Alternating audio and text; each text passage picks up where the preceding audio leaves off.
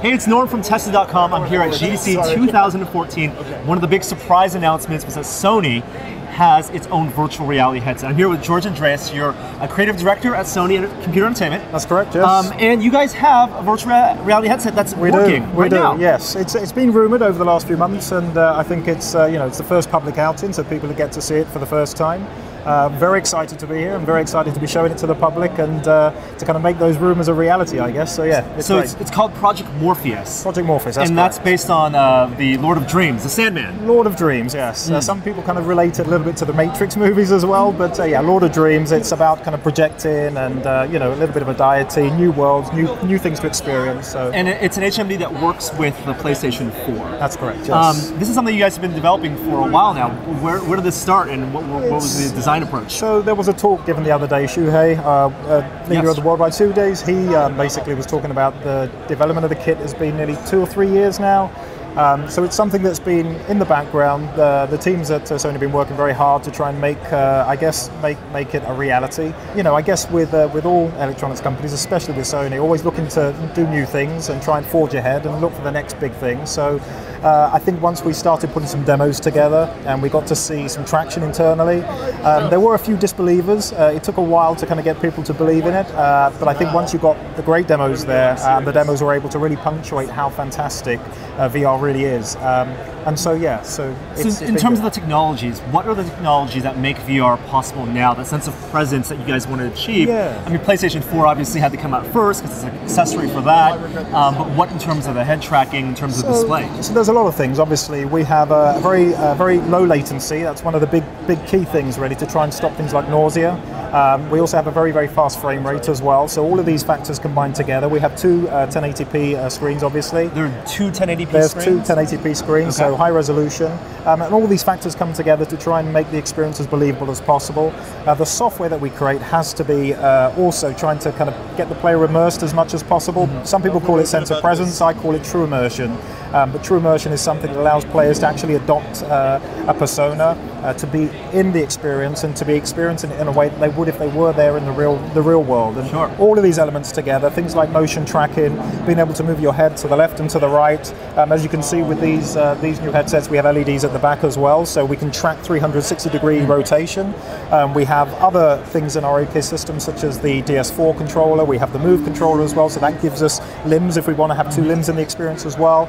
So all of these things can add together to make a very immersive experience. I want to get into the technical details. Let's start with the display. You said 2 1080p displays. Yes. It's 960 by 1080 for each eye? That's correct, yes. And you guys are using an LCD. What's the advantage of using an LCD over an AMOLED in terms of the RGB stripe and the screen door effect? So I think it's more to do with the refresh and the ability to just get a very clean image. What's the refresh rate you guys are using? Oh, I'm not quite sure off the top of my head. Okay, actually. But it's a high enough refresh rate. It's high enough, yes. And it'll be very smooth, yes. Okay, and then you guys are using custom-made optics for field of view? That's correct, yes. What degree field of view will your eyes be able to see? So there is somebody else we can get involved. It's more technical if you wanted to go into all those technical specs. I'm not sure we're releasing too much of that information today, but we can talk a little bit more about that. All-encompassing field of view. It is, yes, and we'll be able to turn all the way around as well and be able to see things that are behind you as well. So yeah, 360-degree view. 360 degrees. So it uses the camera, and it's IR based? Yes, it is, yes. So IR LEDs all around? All the way around, from the front and to the sides and around the back as well. So as I said, we'll be able to turn all the way around, and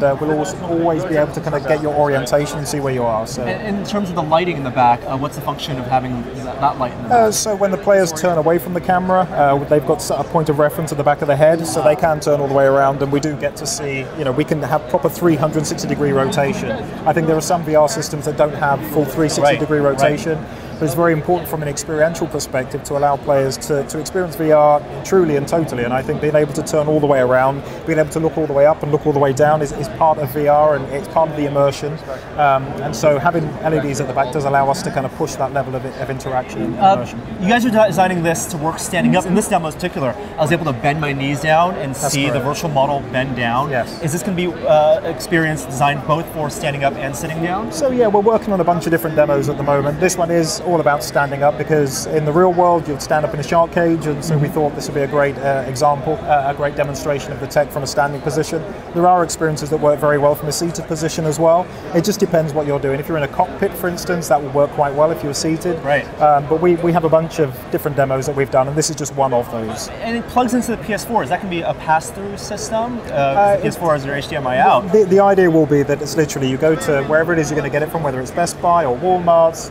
We want it to be as simple and as ergonomic as possible. People will be able to buy it from day one, go home. We don't want a lot of setup. We want it to be very straightforward and intuitive. Plug one lead in, and hopefully that will be it. So we want it to be very, very simple. There is a breakout box on the system as well that allows us to have a big screen display as well. So you can still plug it in onto your TV. You can still plug it into the TV, yes. But it would be a single-player experience. The PS4 is going to support one of the Morpheus displays. This is what we're doing. It is, but what we're trying to do is trying to make VR not just something that's a solitary experience. I think we do have what we're calling the social screen, where you can actually see the feed on the big screen, and we feel that kind of energizes the room. People are able to see what's going on and experience what the person who's wearing the VR headset can actually see. We do have other ideas with this as well. We actually got it backstage where we can actually use companion devices as well. So for instance, in this particular demo, we can actually throw like another shark into the scene, or even generate a sea turtle and play around with that in the scene. So someone had a PS Vita. That's correct. So it makes it a more social experience. It's not just an isolated experience. And I think that's one of the big things that we're trying to do. A lot of game design opportunities. Lots, plenty. Yes. In terms of the ergonomics, it's a really interesting design. The headband I thought was really comfortable. What is this going to be the design approach that you guys are experimenting with? Yeah, so obviously as you go through any kind of hardware launch, you iterate on the design, and this is kind of where we are currently today. It's taken many steps to get it to where it is today. There are more designs that we're looking at, so the ergonomics are coming on. This isn't final. There will be modifications made to this design, but you know, Sony are a great electronics company. We know consumer electronics. We're making something that will hopefully be aspirational. It looks very cool. We've got a lot of great feedback from people so far. Some people think they look like Iron Man kind of wearing the suit, so it looks very cool. So we're on the right path with it, and we're very happy with where we are currently today. From a development standpoint, do you feel like you're feature complete? Are you looking to add more features? What are the next targets for you in terms of development? I think ergonomics is a big one. We want to make sure that it's very easy to put on, it's very comfortable. Obviously the software that we're going to be creating will help kind of demonstrate how cool VR can actually be. I think in terms of the LEDs, I think that's pretty much there or thereabouts in terms of being able to get 360-degree rotation. We obviously have the other ecosystem to combine with this, like I said to you already, the Move or the DS4, so we have peripherals there that do allow us to dig into, I guess, VR and to make unique experiences. But it's a work in progress. This is where we are today, and we'll see in the future where it does go. And it will be in the future, so you guys have said it's something not for this year. Well, we're not saying anything specifically about the release date. That's something that's still under consideration. And I think this is just our way of saying, you know, Sony's in this space, we're looking at VR, we think it's a viable thing for the future. We don't think it's just for games as well and just for gamers. We do feel that there will be applications that will appeal to a lot of different people. Multimedia experiences. Movies, you know, there's a whole bunch of things that we're working on at the studio as well that kind of bring that a little bit more to the fore. But yeah, we think VR is something that will be very groundbreaking. It is obviously creating a lot of buzz at the moment, and hopefully we can generate enough interest and the right software to really showcase that. Awesome. Thank you so much, George. We can't wait for this to come out into the real world and play it with our PlayStation 4s as well. Well, that's it for GDC 2014. We're so lucky to be able to try out Project Morpheus here at the Sony booth. I'm Norm. Please subscribe to our YouTube channel with more amazing stuff from virtual reality at GDC, video games, tech, all that kind of stuff on Tested.com. We'll see you next time. Bye. Okay, Norm, we just got out of the demos. What did you think? So we did about the same demo, the Deep. They had EU Valkyrie also, which I didn't get to try. We didn't get to try. It was a real polished demo. That was literally the first thing that jumped out to me, is that this is software that looks like it was made by a real development house. Not that the Oculus demos we've seen haven't been great, but the motion of the animals was great. The flow of all the fish in their what are schools? Schools of fish were all really natural and fluid. That also tells me, it also brought to light how uninteractive that demo was. All you were doing was looking around. As opposed to the Oculus demo where you were playing a game. Well, we didn't play Valkyrie, which is a game. It's a space shooter. It's a cockpit game. This you were standing up though, also, which is unusual for VR demos in my experience.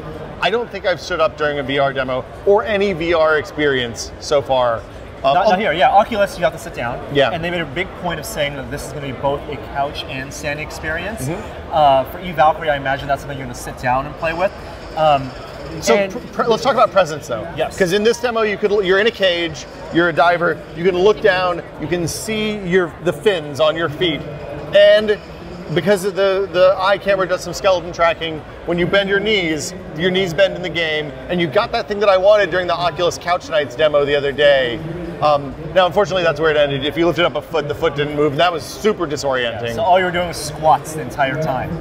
You also had the DualShock controller, which that's tracked by the camera, so it has rotational movement and a little bit of translation movement. So it has gyros, accelerometer, and the camera knows its position based on the light. So you were able to do head and body independently, or at least head and gun independently.